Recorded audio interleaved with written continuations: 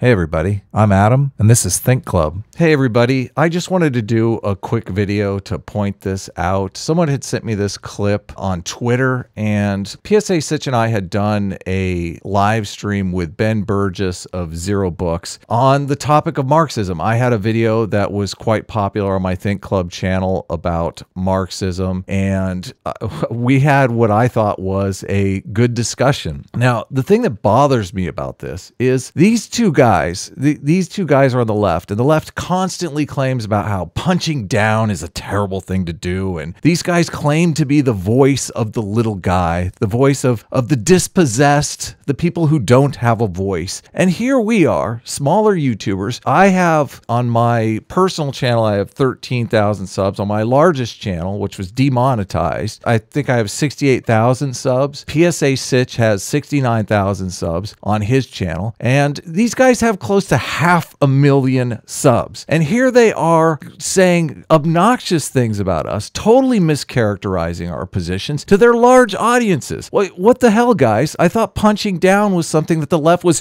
staunchly against. Now, I'm going to play the clip for you because it's so bleeding obnoxious and so bleeding in the leftist bubble. It's quite hilarious.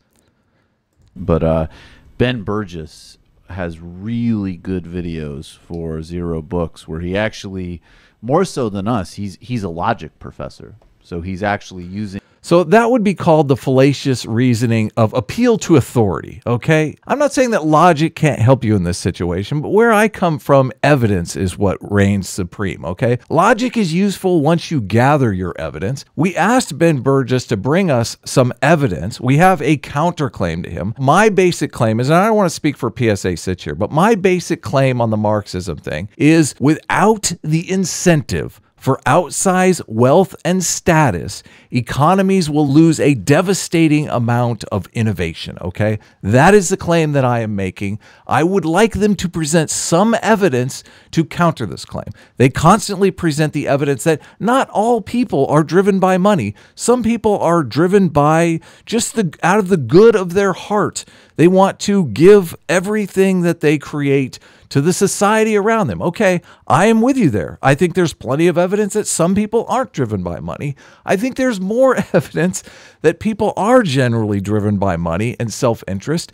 And when you set up an economy this way, you are capitalizing on both the people that are driven by self-interest and the people that are driven by altruistic, wanting to better society motivation, okay? In your system, you are only capitalizing on the population that is going to innovate for altruistic reasons. And we could do a study. We could figure out how many people are driven by self-interest and how many people are driven by altruism. We could do that study, and we could figure out how much of the economy you are going to lose by setting up your system. This is my claim. This is a claim that I'm making. This is not an illogical claim. So let me continue here with the ad hominem attacks and the total mischaracterizing of our position here by these people with nearly 500,000 subs. So let me continue the punching down here, the punching the little guy, punching the little YouTuber. Oh, right. Excuse us. Yeah, very much so.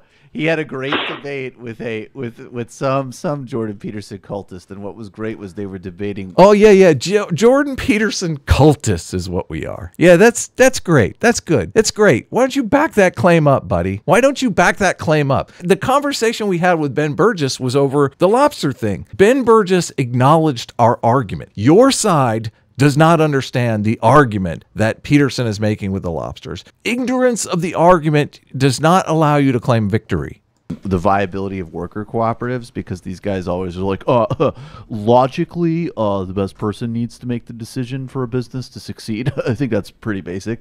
And it's his argument that you want a person making decisions with an 85 IQ versus a person with 165 IQ. Is that the argument that you are making there? I watched this video recently. It's a tragic situation. The army actually drafted people with an IQ of of 85. They were called McNamara's morons. Robert McNamara, during the Vietnam War, decided that they were having trouble getting smart people into the military because they didn't want to go over to Vietnam and be killed, okay? So he decided he was going to have people with an 85 IQ be drafted into the military. These people were so dumb. In the book about this situation, one of the guys was talking about how he was training one of these guys, and they had to teach him how to lob hand grenades in the air to hit the enemy. So you have to lob a hand grenade up into the air, and these guys were too stupid to realize that you had to arc the hand grenade. They kept on throwing them like a baseball and not being able to hit the target, which was several hundred feet away. That's how dumb these people were. And you seem to be making the claim that these people are completely competent to make business decisions for your restaurant. What is your claim here? Ben, in addition to sort of explaining why that's a logical fallacy, which is interesting to me, to be honest, he also was like, well, you know, we can talk about things like Mondragon and the workers' cooperatives in Cleveland and stuff, and they're just like, oh no, you were getting too in the weeds.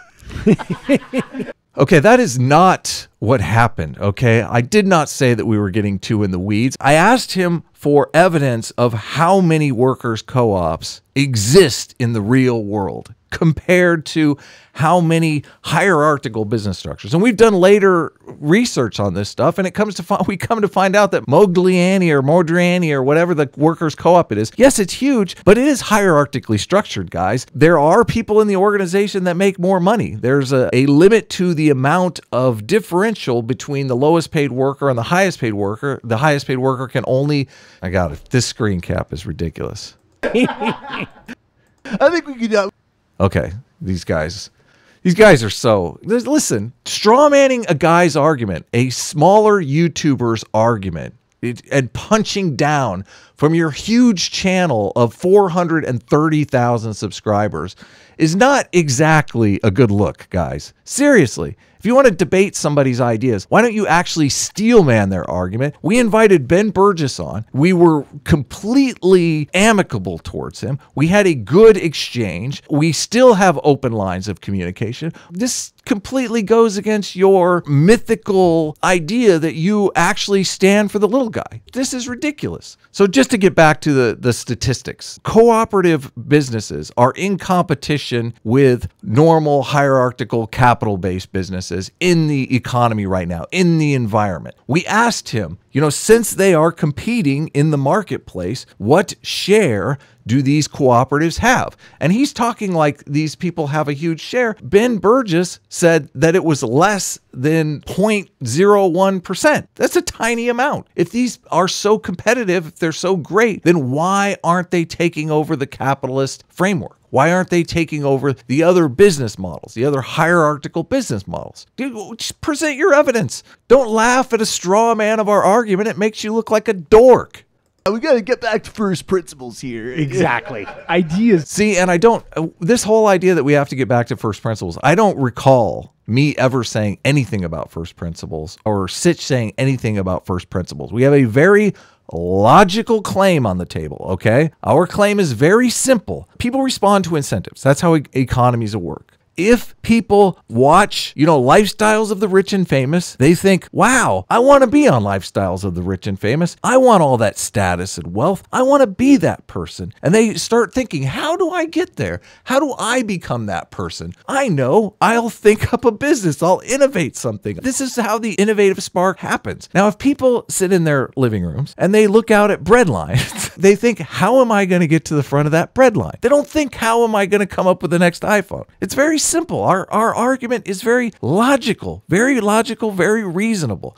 Please, if you are going to counter our argument. Don't counter a straw man of our argument. It's not. I really think anybody who says the words first principles, I think generally is immediately suspect. Okay, see, immediately he goes on, anybody that says the word first principles is suspect. Well, good, because we never said the word first principles, you jack off. No, Yeah.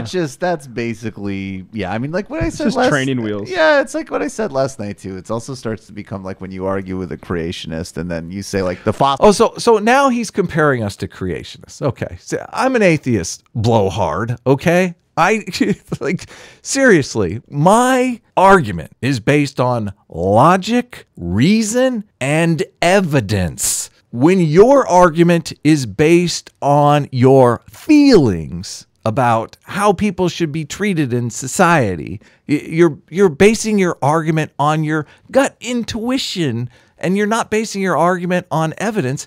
Guess who is the creationist in this analogy? It's not me. You are the creationist. Fossil record, and they're like, well, Satan put that there, so I don't accept that. See, it's even more ironic that he brings up the creationist thing, because the whole lobster argument is based on evolution, okay? Like, seriously. The argument that I presented to Ben was, if hierarchies are a persistent pressure in the environment, evolutionarily, don't you think we would be psychologically adapted to that pressure? Don't you think that would be logical, evolutionarily based, right? Evidently, you'd have to go to some kind of creationist argument to get around that. That's exactly my point. You might as well say, like, when you hear first principles, what you might as well hear is someone say, they're going on about this first principles that none of us ever said. well, the Torah says something very Exactly. different, so... Yeah, all these leftists, you know, I understand that it's very safe in your bubble there. I understand that it's very safe there, safe in your place where there's no counter voices challenging your assumptions about the world. But this is not going to produce good arguments, okay? This is just you guys patting each other on the back. It's a social game you're playing. It's not a search for truth. Anyways, I don't know don't how we think get Yahweh would agree with you. appreciate the call. I want to thank Ray for sharing that with me on Twitter, and I would love your feedback in the comments below on these guys. I don't watch their stuff. I tend to stay away from super leftist content because it's so frustrating. It's like these guys have a worldview that is not based in evidence. It's not based in facts. It's based in their feelings. And I'm a logic guy. I'm an evidence guy. So please present an argument, counter our argument. I encourage you to do it. If our reasoning is flawed, I want to know it. But this isn't countering our argument. This is just punching on a couple of little guys. This is just beating up a couple of little YouTubers for fun. And it's frankly quite disgusting. Well, first of all, if you don't have a purpose, it isn't that your life becomes neutral in a meaningless sense. It's that your life becomes characterized by unbearable suffering. Because the baseline condition of life is something like unbearable suffering.